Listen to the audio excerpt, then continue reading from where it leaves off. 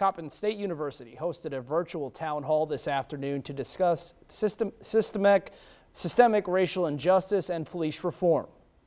This is the stain of slavery, and it is a stain of law enforcement that's ingrained in the social fabric of the United States that spills out into education, it spills out into housing, Baltimore's redlining, and all those kinds of things, where Black people or people of color, the United States do not value them.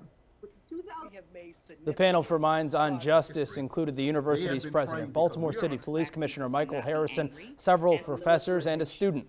White House correspondent April Ryan was the moderator. They talked about improving police relations with the community. They also discussed the trauma linked to racism.